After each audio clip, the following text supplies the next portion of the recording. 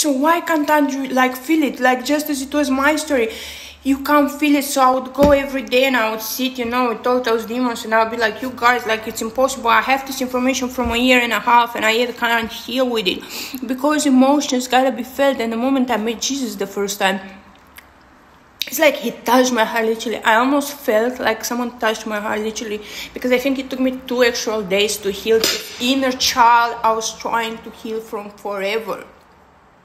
Because what happened with Satan, I found this understanding I didn't find in the world. This intelligence I had, and no one understood me, man. Like literally, all people I know are way below under my intelligence.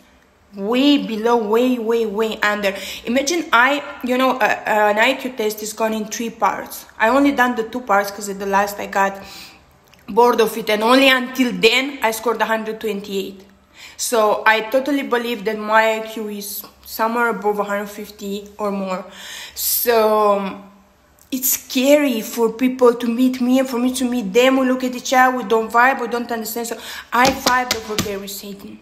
But this is the thing, it's something that you lack inside, because you are born as a creature of God. No matter how much you are the flesh, you're born as a creature of God. So you lack substance because you need to meet God, and that is you to feel feelings that Satan can never help you. So Andrew, call on to God or unto me.